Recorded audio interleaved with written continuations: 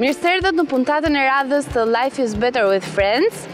Sot kemi vendosur që të ulemi kështu në shesh pas një batanie poshtë dhe jemi me Vesën dhe me 3 qenushet e saj. Përshëndetje. Përshëndetje. Tani unë dua të më thuash si quhen, sa vjeç janë? Kjo është Kita, është 6 vjeç. Edhe është mamushi i dy klyshave që s'janë aq klysha, Raja 3 vjeç, edhe Orange 3 vjeç. Si adoptove mamushin e të dyjave këtyre? Atëherë, Kitën e kemi gjetur, e ka gjetur babi në punë në Saran dhe ne kishin braktisur. Ishte e voçkull, duhet këtë qenë, paktën me sa na kanë thënë veterinerët 3-4 muajshe. E morën me sollën në Tiranë. Që babi nuk ishte nga këto baballarë tipik që të merrohen kur... Ke i pari jo. Kur erdhën këto të tjerat e kishte pak shumë me dy mendjen. Kur lindi Kita? Kita, pas 3 vitesh, unë e çiftova me qenin e një shoku tim që ishin e njëjta racë. Vetëm sa ai ishte i zi. I zi komplet. Komplet i zi, nuk dalloi. Edhe bëri Kita 6 klysh.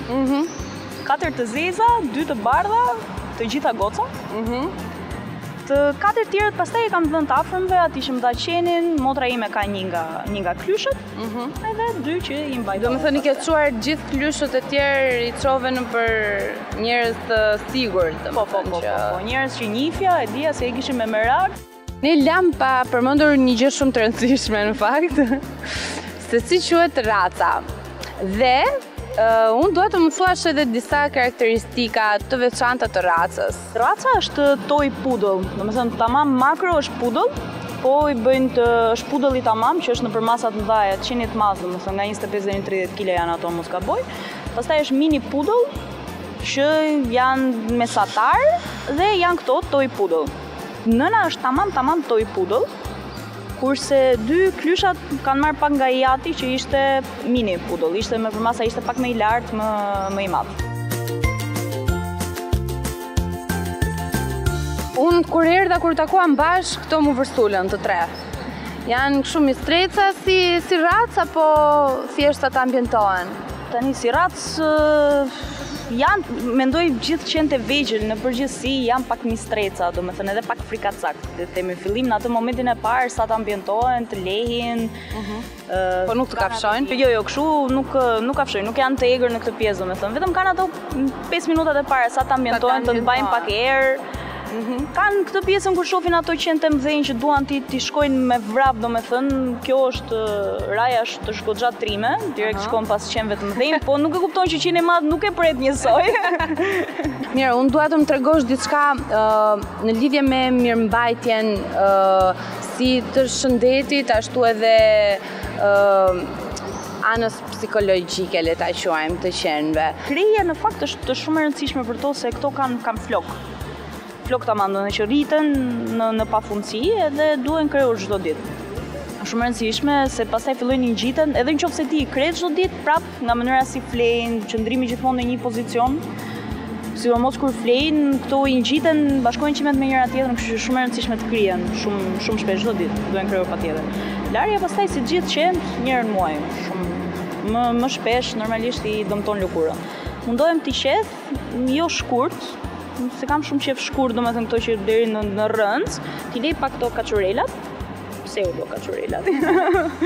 Por 2-3 herë në vit.